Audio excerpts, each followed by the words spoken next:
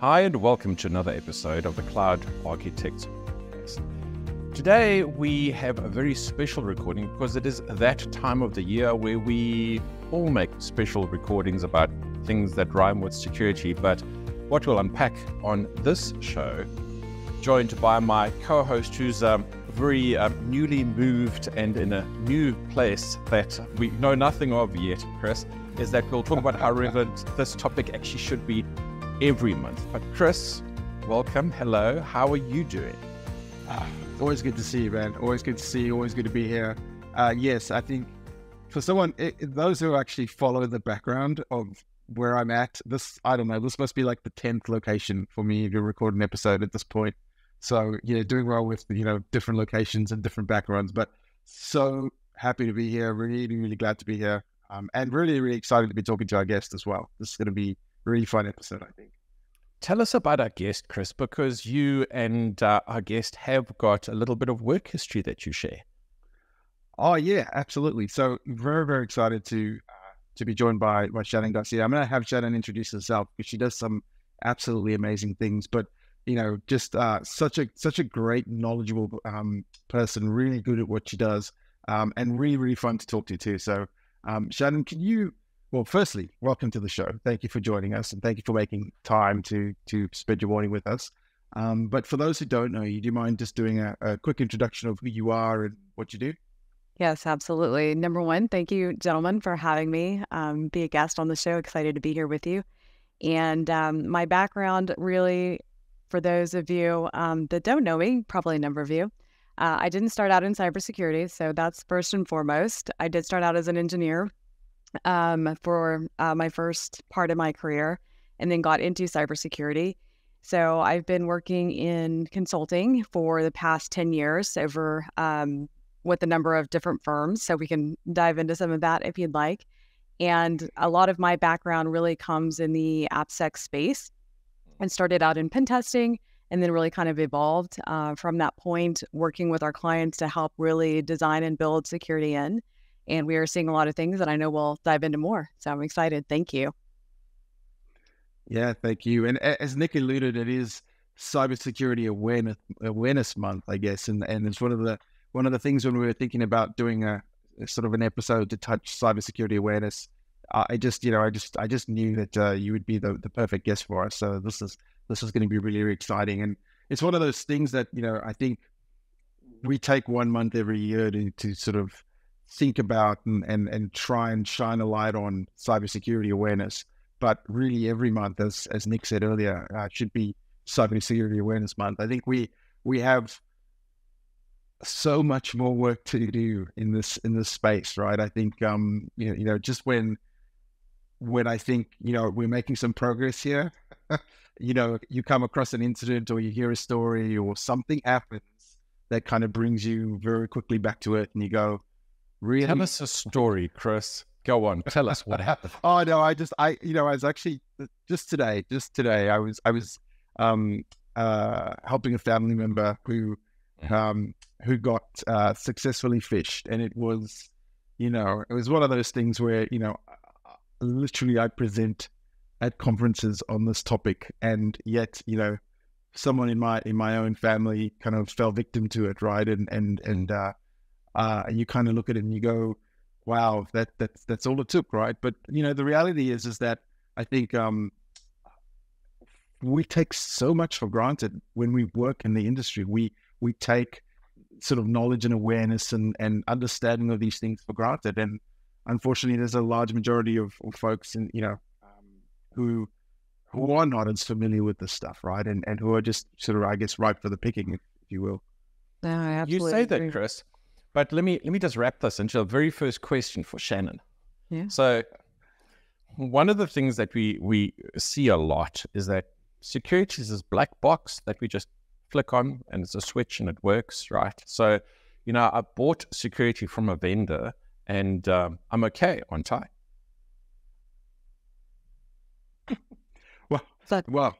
Funny you should say that. It's like zero trust, right? Could I have zero trust, please? Oh, Yes. gosh. Those lovely words that mean many things to different people, especially in the industry. That we see that often. I think we all see that, and diving into, and we actually had some conversations with a client actually with respect to some of the details behind what services we sell and what is that and how we impact that. I don't think we do enough of that. And even our clients that we work with don't truly understand what that means. I'll give you an example. As we're talking about this, I remember being in an executive briefing center, and I had a client, as we were on the topic of red team engagements as an example, and they asked about it. And part of that conversation was, well, because they were a financial client, that they ship out laptops to the testers. And I said, this is where details matter, right? Because in another firm, a red team engagement meant we went in completely knowing nothing, trying to understand what's going on, right, with the organization. They're not issuing laptops. And that was my question. I'm just like, do you issue laptops to your attackers as an example? So again, this is where those details matter in terms of how those things are executed. Who are you looking at that from that lens? And in terms of an attacker, is it somebody completely external? Is it, an employee? How are you defining that? And what are the things that you're looking for truly? And again, I don't think we have enough of that, and we haven't done a great job of, I would say, even educating our clients in terms of those nuances of what we're trying to do, the goals and objectives of what we're trying to achieve. So yeah, there's definitely a lot of work, without a doubt. And I would say the other thing that kind of comes top of mind, just because of where we are, as we look out with everything going on with companies, right? A lot of technology companies are letting people go. They're, we're in obviously an economic crisis and condition globally, but it's saddening to see the impact on our industry right now. And I have a number of sellers that are telling me, Shannon, we have CISOs that are leaving companies kind of left and right now, whether they're going on their own or they're being let go.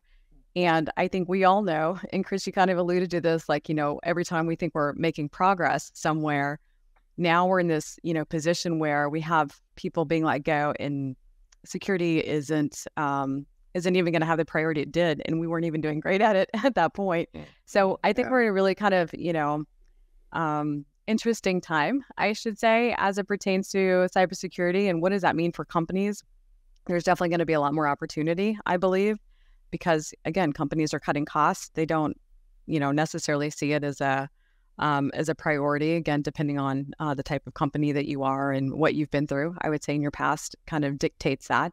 If you've gone through it, you know the importance of it, from going through a breach and living through that and the impact that it's had. But if you haven't, at least not to, the extent where it's something, super impactful to your organization or business, then it's a different story, right? So anyway, we'll see what happens. I have a follow-up question. Sorry, Chris, we're talking over each other. Yeah, I was going to say, I think it's unfortunate that a lot of organizations only give security and security awareness thought, or much thought, or any budget once they've had to deal with a breach or some sort of compromised situation, right? That's it. It's so unfortunate, because that's really the only, and I actually had someone ask me this question before. I presented at a conference here in Sydney about a month ago, and we were talking about phishing and stuff like that. And midway through the session, someone put their hand up, and I thought, oh, here we go. Like, what did I say to offend you? So, and the question was just really like, I wish I had seen this talk sooner, because we've literally just dealt with a breach that, had we, one, prioritized a few things differently, and two, had a little bit more insight into some of these, attack techniques and tactics, maybe we would have done a little bit of a better job, right? Mm-hmm. So it's so unfortunate, because what do you say to someone like that? Like, conference should have been 2 months sooner, or whatever. It's just, it's really sad with that. And of course, what this person said was, well, now everyone knows about security, and of course we've got full sponsorship from our executive team, whereas before we were trying to put plans in place, we were trying to prepare, and we were struggling to get that support. So it's really unfortunate. But someone else in the audience made a good point at that time, that there is laws, like globally, the laws are changing now, right? As far as responsibility goes. And so organizations and executives in the C-level are starting to be held responsible and accountable for this stuff. So hopefully that also will provide some opportunities, right, for change and for buy-in to actually start making some positive impact there. So sorry, Nick, I didn't mean to cut you off. No, not at all.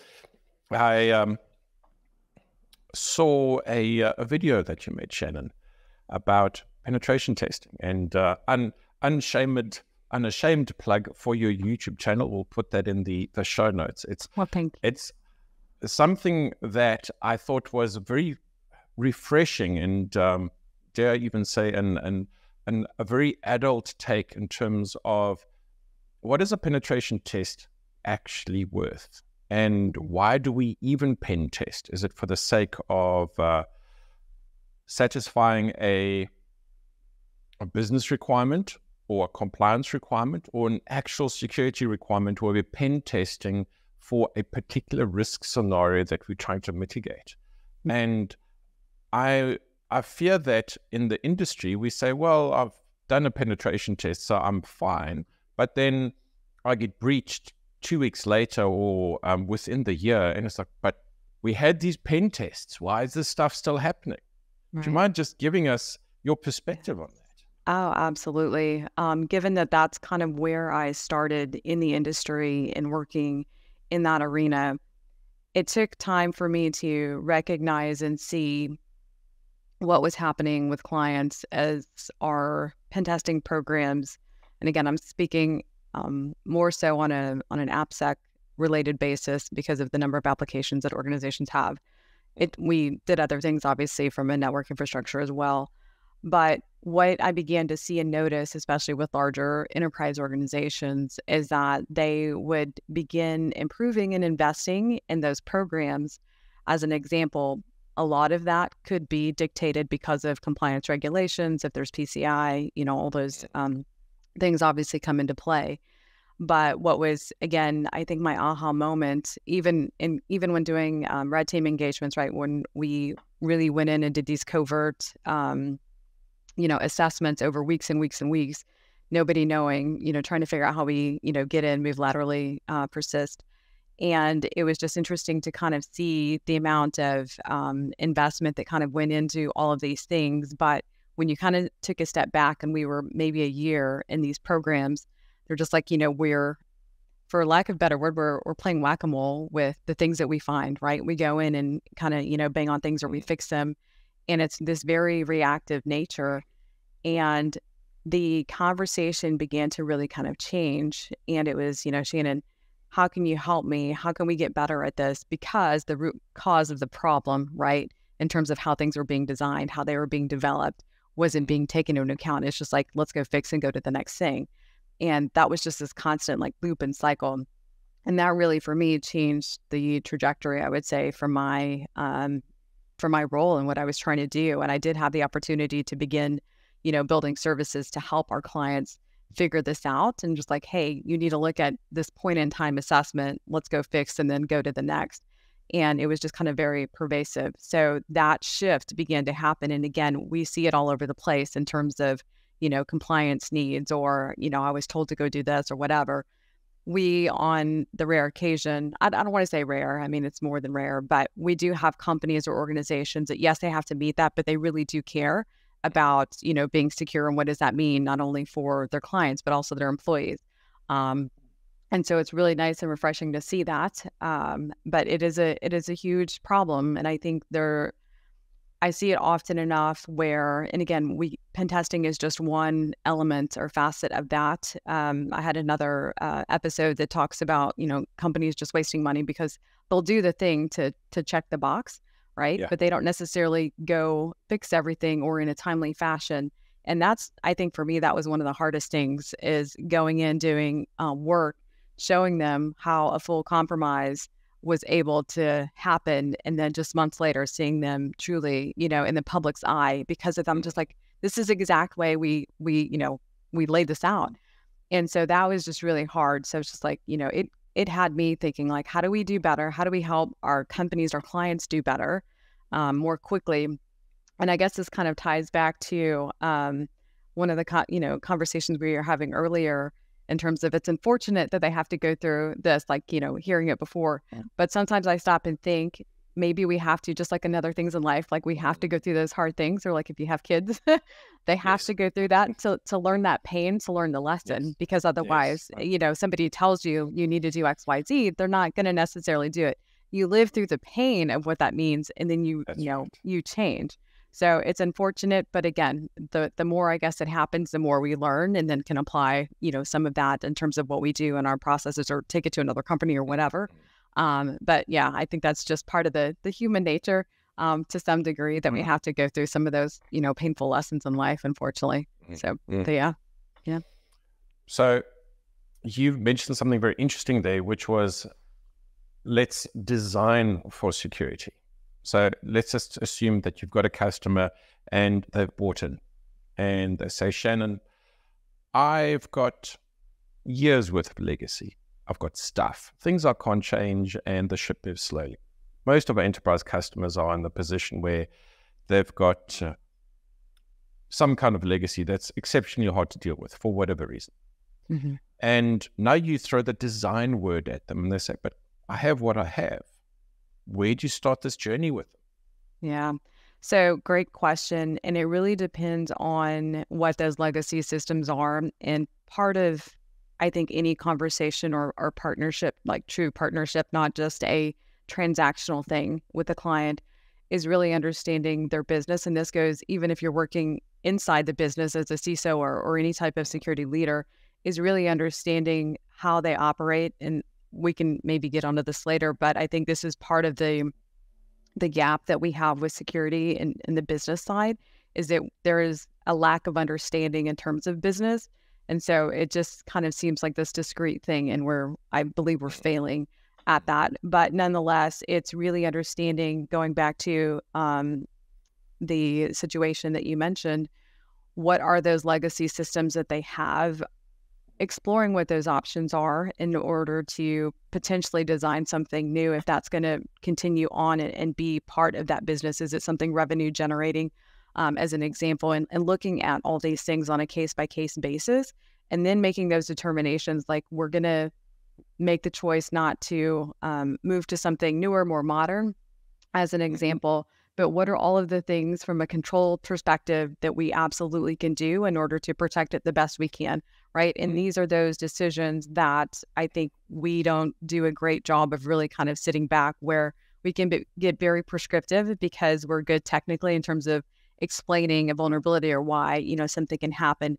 But again, it's a contextual aspect of the business. Where does it truly make sense? Because there's a lot of things, right, that a business looks at from a cost perspective and risk, but it's just really kind of laying it out, in my opinion. And so it really is, trying to figure those things out along with that client to help them make an educated decision, because it is their decision after all, right? So those are the things that we look at, and just opportunities to explore, at least kind of weighing those options, if you will, that we work with them. So, yeah. Legacy is so hard, right? Because it is. It's never sexy to spend money on the old stuff, right? Correct. They want the new shiny thing. They want the Copilot and the AI, and that's what they want. That's where they want to spend the money. They don't want to be spending money on old. It's working. Well, right. Why do we need to mess with it? It's working well enough. Why touch it? Yeah. I have this exact conversation, I think yesterday, with a customer of mine, and he echoed something that we wrote about extensively when we were trying to figure out, well, how do we talk to business leaders about security? And his approach was, well, we talk to them about risk, because what do we do when we talk to business leaders? We have to talk about the risk, as opposed to, but TLS is moving up a major version, right? Like, what does that mean? And they don't care, and they shouldn't care, right? But you could say, and what's worked really well for one of my other customers who found this old system lying around, and it was going to be millions to change the system. And he found an executive and said, we have this thing, black box thing, right? And it's going to millions to change this thing. And the executive said, okay, why do I care? And then the CISO went, well, here's the risk. No. And the risk was several $100 million of exposure. It was like, that's a really easy decision. I'm signing off on this today. Right.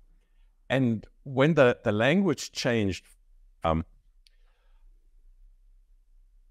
technical stuff that the business doesn't care about to, we have a system, there's a risk, this is the effect of the risk, sign on the dotted line that you accept this risk. Then all of a sudden the business became very involved in wanting to mitigate a risk that they understood the exposure of. Right. I think you hit the nail on the head. We don't do well at speaking their language and putting it and quantifying it in a manner that translates for them. Right? Yeah. So again, it goes back to how do we speak to them in business terms, and just some individuals that I've been speaking with recently from a business perspective, acquiring businesses or even working with just like small and medium businesses. The conversation with Shannon, they don't look at it the same way we do. They're looking at it, well, what does it cost? Like if there's a problem, if it's a merger and acquisition, right? Yeah. What is the cost associated with it? It's not just like this fixated pointed thing. They're looking at it in the entirety. And the other thing with respect to risk, I do recall having a client at a former company, and I had to basically help them come up with a way from a risk perspective based on things that we found with their program. It was for their AppSec program. And they said, Shannon, we need to list this out in terms of risk and what does that mean to the business? And it was going to their chief risk officer, in terms of, him taking that then to the board. And I was just like, okay, I was like, well, this is interesting. I was just like, but I completely get it. It's like, this makes sense to me. But again, how do you quantify that? Whether, it's from a financial perspective or the number of clients or the information or the data or whatever, it's finding those ways to quantify as meaningfully as you possibly can. And I think this is where we do need help in that relationship with different parts of the business to be able to do that, to translate, because they don't understand, hey, we have this specific, vulnerability, or we have configuration issues or the legacy systems. And what does that mean? And again, when you put it in that manner, they're just like, oh, I get it now. Right. So I think that's a lot of where we have to go from an industry perspective and being able to bridge that gap from business to the technical side from cybersecurity. Wonderful. You have to wonder if, so, look, I guess recently with everything that happened with the MGM resorts, right, and the casino in Vegas, and you have to wonder if someone had rephrased that, right, to an executive sometime back and said to them in the words of, do you realize that if this happens, we will be losing whatever it is, $8, $10, $12 million a day being down, right? Yeah. Perhaps that conversation would have gone very, very differently, and the outcome would have been very, very differently.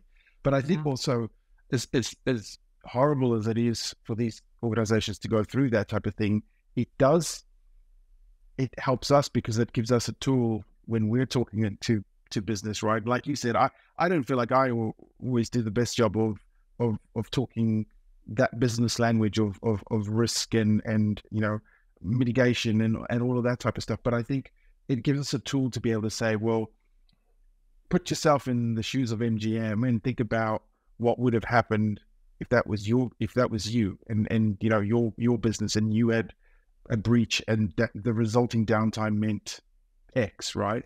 Every company has a cost associated to something, whether it is a casino floor or a popcorn machine or a secret herbs and spices recipe that is hidden somewhere, right? There's a cost associated to losing that stuff or not being able to access it. So I think if we look around, there are some very valuable lessons that we can kind of learn from, right? And we have these conversations as well. Yeah, very practical. Absolutely. And then the other thing, Chris, as you were talking about that came to mind even outside of the business, and this has been coming up recently as well, is how do we take and bridge another gap, somewhat similar, but yet a gap in terms of language and how we communicate is on the legal side. And one of the girls that I had the opportunity to mentor went back to school, and she's getting her master's degree, and she's studying a lot of things from a policy compliance perspective. And she said, Shannon, I wrote this paper, and she sent it over for me to review. And it was just really interesting. It was about LinkedIn and scraping and the data that was getting, because obviously it's free data, right? And so I was just like, this is really interesting. And you can kind of see where we have gaps as it pertains to that when things go to court. Like, what does that mean? And so even through some of our CISO dinners that we've had, just kind of listening to some of the CISOs and things that are going to, to higher level courts, what does that mean? And judges and, attorneys not really understanding the mechanics from a technical perspective. And I'm just like, wow, we're making decisions based on this, right? From a law perspective, right? Things that are coming into play. But I'm just like, there's still that gap. I'm just like, how do we take that language and use words or things that they are familiar with to then translate, what that means. And right now I'm just like, we get into these conversations, like, how do we do better in terms of that? Because that's going to forge the path, right, for anything that goes, at any cases that go forward. So it was really kind of interesting. I think we have a number of things that we have to kind of figure out how do we improve, down the road as we continue, which will be interesting without a doubt. I think it is definitely scary to consider that, for certainly, in the United States or Australia, in many countries, the legislation is being made by people who don't necessarily understand the technical ins and outs, right? Yeah. So that's kind of scary, because they're Yes. In many cases they're mandating things that, are either, just completely, not relevant or not practical. It's a very scary thought. But then, like you said, bridging the gap and being able to sort of, as a technical person, understand even all that legal stuff. Because, for me, Right. It's an area that I don't enjoy very much, right? I don't particularly want to be reading through, all these things all the time. And so I think yes, from both sides, I think that's very good. That's very good information, I think. Yeah, absolutely. Nobody enjoys the law until they get smacked by the law, and then they figure out what their rights are, right? Absolutely. Right. Absolutely. Or you live in ignorance and you suffer. Mm-hmm. And it's the same from a cybersecurity awareness point of view. You don't care about stuff until it happens to you.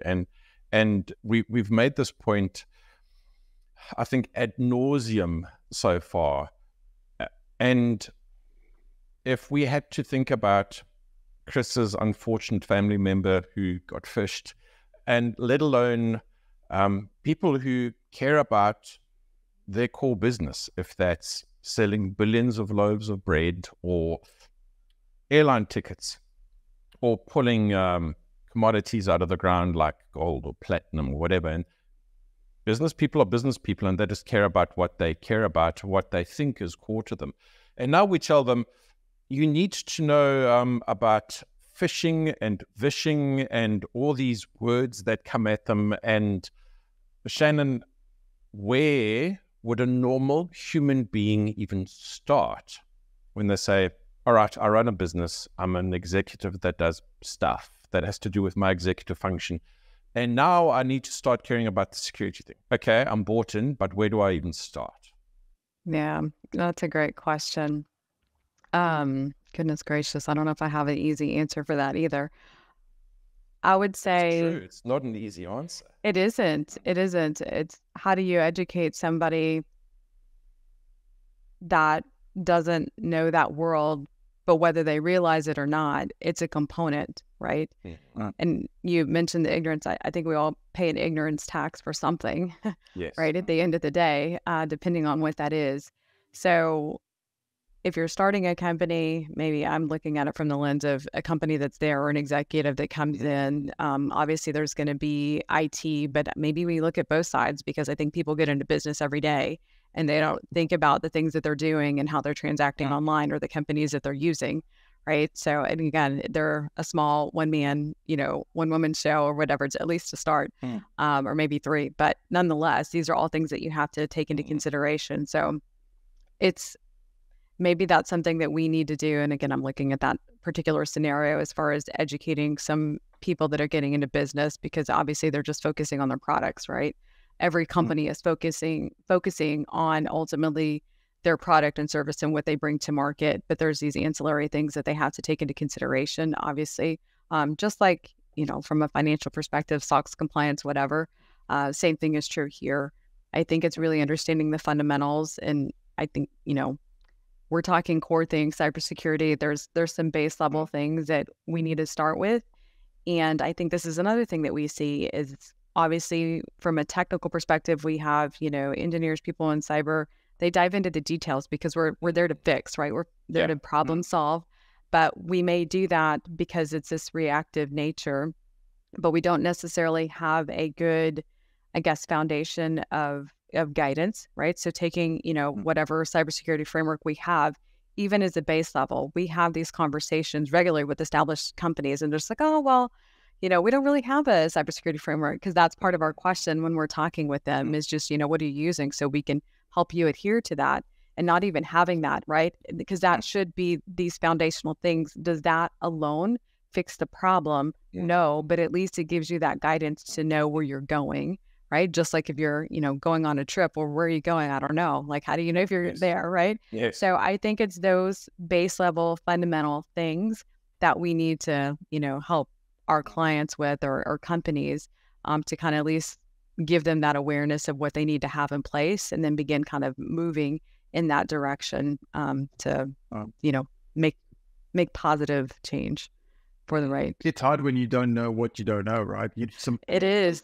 I can see, small business owners not even knowing or understanding the concept of a cybersecurity policy, right? Like, what's that? I don't care. I'm a plumber. I don't, I have Exactly. I invoice people when I fix their toilet. I don't really care. And I guess similarly, like, when I set up my company, because I'm a one man band, right? Like, I had to figure out what all this insurance stuff meant. Yeah. What do I need insurance for? Right. I'm fixing some dude's IT systems. Why do I need insurance? Well, turns out there are many reasons why I need insurance for that. And you don't know what you're getting into when you do this, right? There's so many sort of elements, and I guess that's where it is helpful to find a partner, right, and have a relationship with an organization or a vendor where you can, if they understand your business, potentially you can focus on the business, and they can help you focus on the things that, as a partner, they're good at, right? Cybersecurity, keep you safe and secure. I think, unfortunately, it's a difficult thing too, because finding the right partner is also not easy. There are folks peddling snake oil everywhere, right? And it's absolutely, it's it is. It is. Yeah, I was gonna say no. You hit a chord for me, and the reason I'm just like, oh goodness, is because we do see that with clients, and they don't know any better, right? Because if you're not a subject matter expert, you don't know, or even if you're hiring somebody on your staff, as an example, because you need your, first, and I'm using pen tester, but you need your first pen tester, and it's interesting because as we were going through, as an example, the hype of the market cycle, right, in 22, and everybody was, trying to hire, and it was just crazy, and everybody was jumping, and these crazy packages were happening from a comp perspective before the bottom started to fall out. But I had people that were interviewing for positions, and they were not very skilled. They're very, I guess, low-level skilled, and they ended up getting these really high-level packages and titles. And I'm just like, wow. But again, they're going to jump to an opportunity for them that, gives them a higher title, higher salary, but they didn't necessarily have the true skills to warrant that. And the companies that were hiring them didn't know better.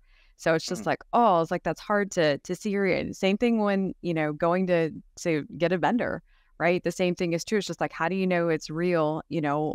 Are they that good? Do they really know their stuff? And really trying to, dive into that and their skill set and capabilities. And are we really going to get the results? Or is it just Chris snake oil and, smoke and mirrors from that perspective? And again, sometimes you find out the hard way. But that's really hard for me to see. One of my recommendations with clients that I work with is always at least have, somebody on staff that truly knows, because then they can call BS when they see it, right? When working with those organizations, but you at least have to have, that one that and can trust and, knows the language, knows what's going on when they're talking about that and what that means. Because otherwise you're learning the hard way, I should say, and you can have some painful lessons as a result of that. And that's tough. So. I feel like this episode has flown past far too quickly. This is definitely one of the most interesting, and security is always interesting, but from a practicality and a pain point of view, it's definitely been an interesting episode. But before we let you go, we need to ask you, what is it that you would like to plug? What is it that you'd like to make folks aware of? Obviously, your YouTube channel, and like I said, we will stick that in the show notes. But what else is there that you'd like to let people know of? Yeah, absolutely. I would say the other thing, obviously, other than my YouTube channel, I am currently working on my first course, which I'm really excited about. And that is specific to consultants that are looking to make the leap to manage a team for the first time. And obviously, being in this industry and building and leading teams for the last decade, it's kind of near and dear to my heart. And seeing those that are making that leap, going from a technical role to, again, leading others, but also the business side of that and creating that. So I'm working on that, hoping to release by the end of this year or early next year. So anybody interested, hit me up. But yes, I'll be working on that as well, and more content for my YouTube channel. So where would they find the course, Shannon? And how do people get a hold of you? Yes. So the best ways to probably get a hold of me is probably through LinkedIn. But you can find my YouTube channel at CyberSec Roundtable. So nice. And your course, where will it be published? I haven't decided what platform yet, so I will let you know. Okay. I'll keep you updated. Please. And so I would encourage a follow at least on LinkedIn, and then we'll stay up to date. Okay. Sounds good. Thank you so much. I appreciate it. It's been a great topic, great guest, Chris. I think this is definitely the right guest and the right topic for the Cybersecurity Awareness Month that should happen every month. Every month is Cybersecurity Awareness Month. Yeah, that's right. Doubly in October. But no, Shannon, thank you for making time to talk to us. Really appreciate you coming on, and what a fun and informative chat. Yes. Thank you for having me. Thank you, gentlemen.